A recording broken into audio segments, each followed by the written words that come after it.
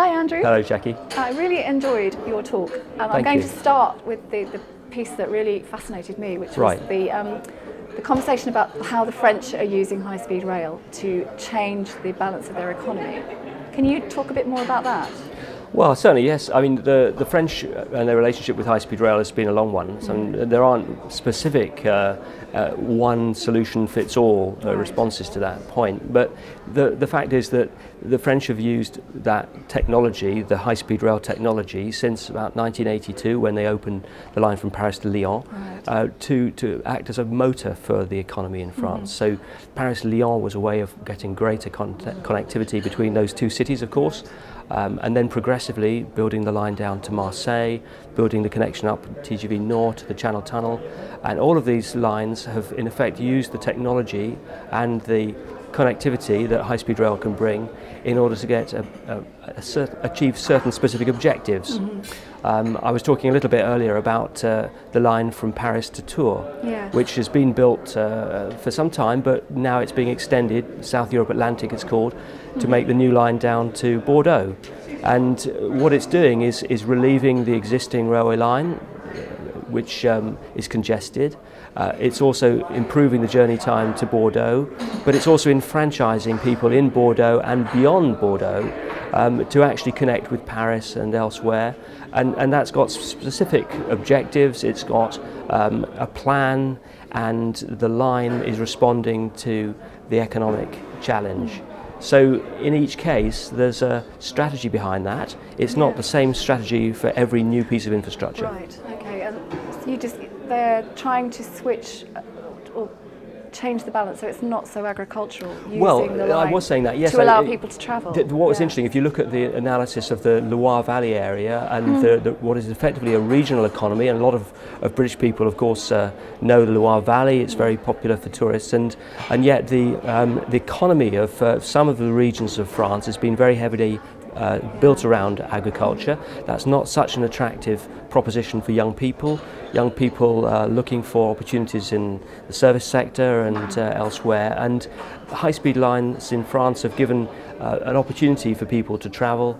And the line from Paris to Tours, if you analyse the data on that, it's clear that the unemployment statistics have improved in that area, and there has been some response, albeit not necessarily stellar, but it's been a response to that objective, and you can measure that in the numbers. And the French do have a system of retrospectively analysing every project they do and then saying, okay, has this reached our target, has this met our objectives, and has the infrastructure investment had the impact on the socio-economic environment that we anticipated. So they don't see it as a chance thing, they try to manage the impact. Yes, it's carefully anticipated, carefully forecast, carefully managed and reviewed afterwards, which is quite interesting because each major investment in transport since 1982 has had this report which has actually given the return on experience. Okay.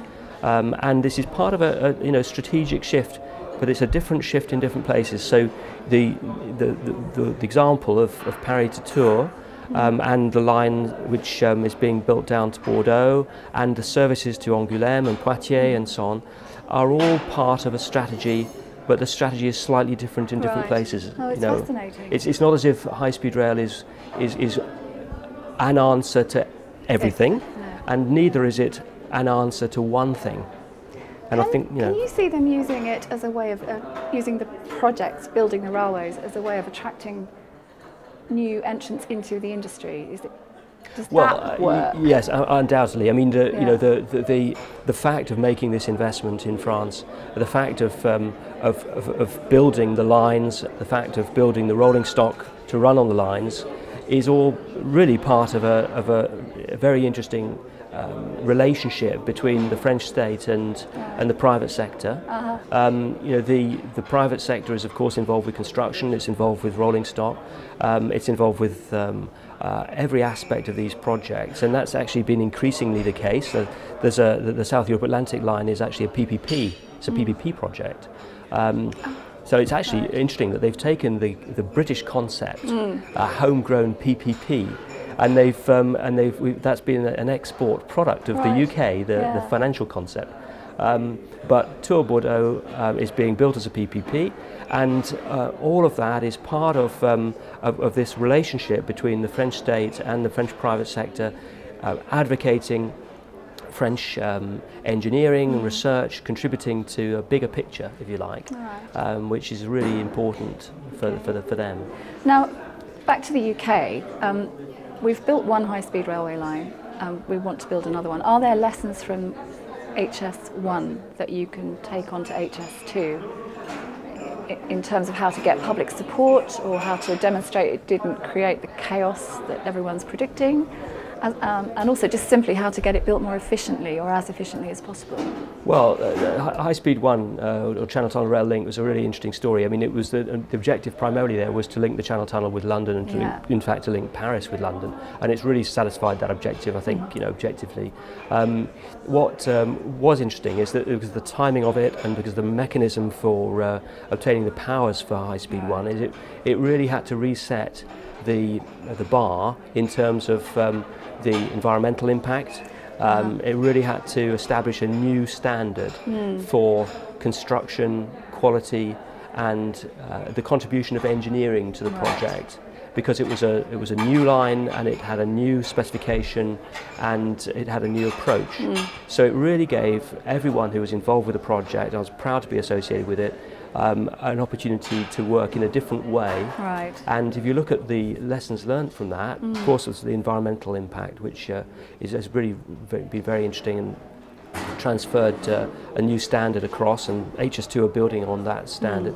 But there was also an attitude to the supply chain, a relationship which was collaborative. There were target crossed NEC form contracts, for example, used on that, which was relatively new initiative at the time. Crossrail is using those now, but nonetheless bringing the NEC form of contract into all of those relationships was really important.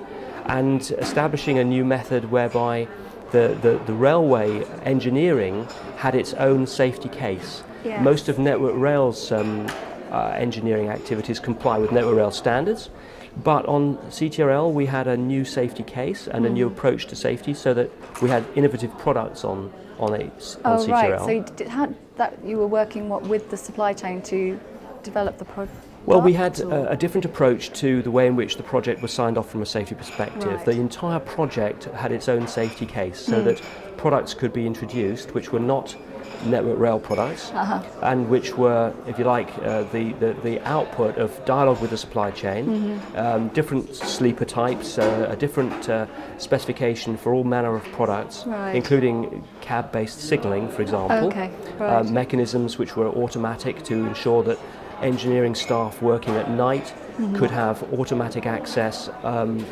subject to certain processes, to the railway at night to do maintenance. That process hasn't been maintained in the Network Rail infrastructure, but there's all sorts of innovation in terms of product and process, which CTRL developed, and that set a new standard. So those lessons will get passed on to HS2. Let's hope so. Yes, let's hope so. Last area, light rail, well away from high speed 2. And I know that you know quite a lot about that. Is there still a role for light rail in the UK? It's not had the best of press lately. So. Well, I think light rail has a role throughout the world as fitting a market, which is a market for people who want to travel locally with a reliable and safe service, and that's proven its worth in many cities, conurbations around the world. It fulfills a role within a niche. It would be difficult to say that the UK can't benefit from that experience, which is, in a sense, analogous to high-speed rail in the way that high-speed rail is a technology, it's a way of travelling fast. Light rail is a technology, it's a way of travelling less fast. Yes. But nonetheless, these all have a niche to play, and our job, I think, in the UK is to ensure that we get the right solution to the right challenge. Right. You know, so I mean, light rail has a role to play. There are lots of light rail schemes which are on the drawing board or in the development stage in the UK. What we've got to do is make sure that they all fly from a business case perspective, make sure they're all properly engineered, and that the operating plans are well thought through, and that it satisfies the objectives. Right. Because if you shoehorn something into an environment where it doesn't satisfy the objectives, quite obviously you're going to fail from the outset. Where it goes wrong. Oh, Yeah, great. yeah, All right, yeah. Andrew, thank you very much. It's been my pleasure. Thanks. Thanks very much.